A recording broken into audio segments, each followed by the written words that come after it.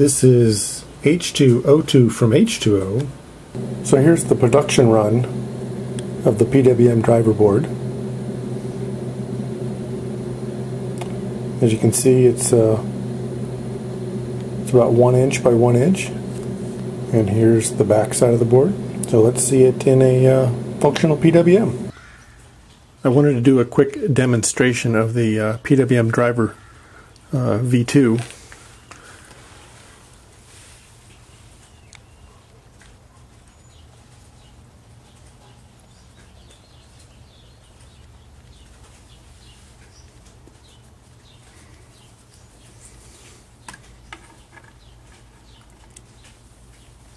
It's this small, approximately 1 inch by 1 inch board here.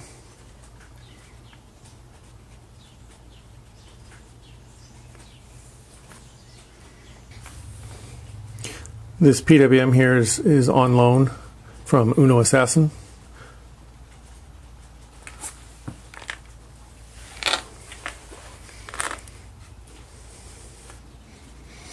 So I got it hooked up. We're pulling about 13 amps. Got some bubbles moving.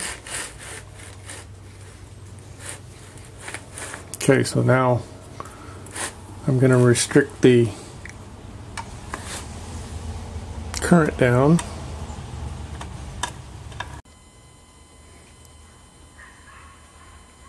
Okay, so I got the cell running at approximately 7 amps.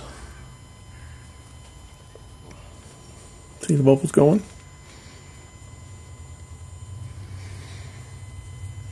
And now I'm going to apply the jumper. Now if you listen real close, you can hear the humming of the PWM. As soon as I put on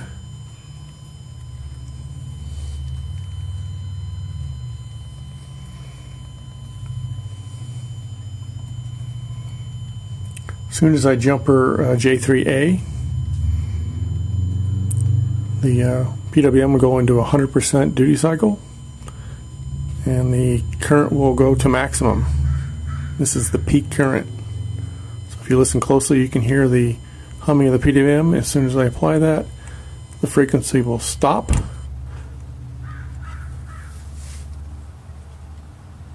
And the current is maxed out.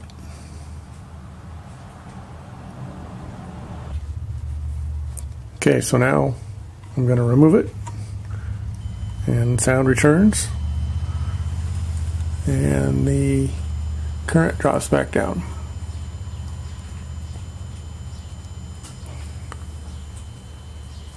Now the PWM driver has 3 functions. It provides the extremely fast on-off time to the MOSFET, and that reduces the temperature buildup in the MOSFET because the switching time is reduced. It provides the J3A jumper, so you can check your peak current.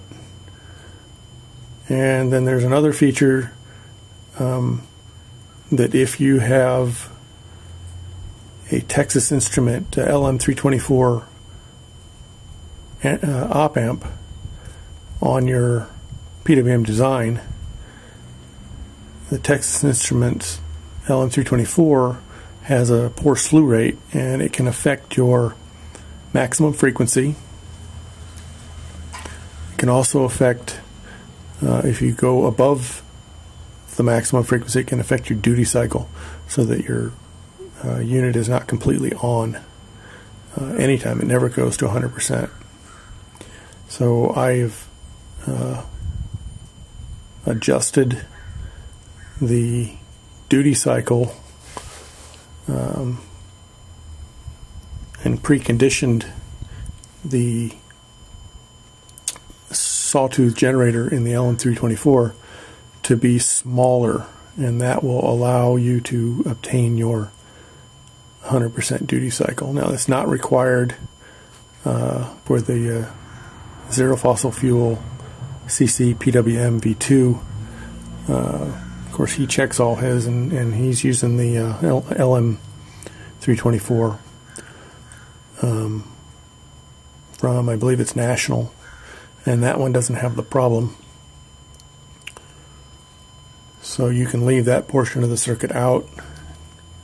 However, that same piece of circuit will allow you to master your frequency. So if you're into electronics a bit, you can actually tailor your frequency higher or lower than the 1 kilohertz to 10 kilohertz.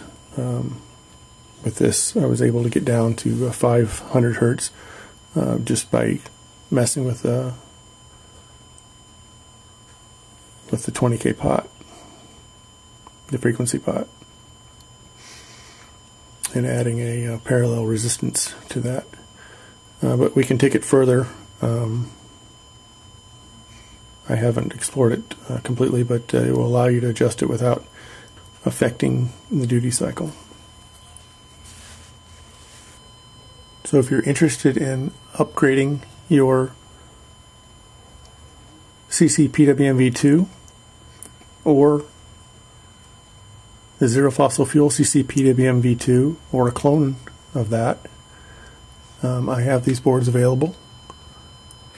You can purchase it as a raw PCB, a kit, or a finished board.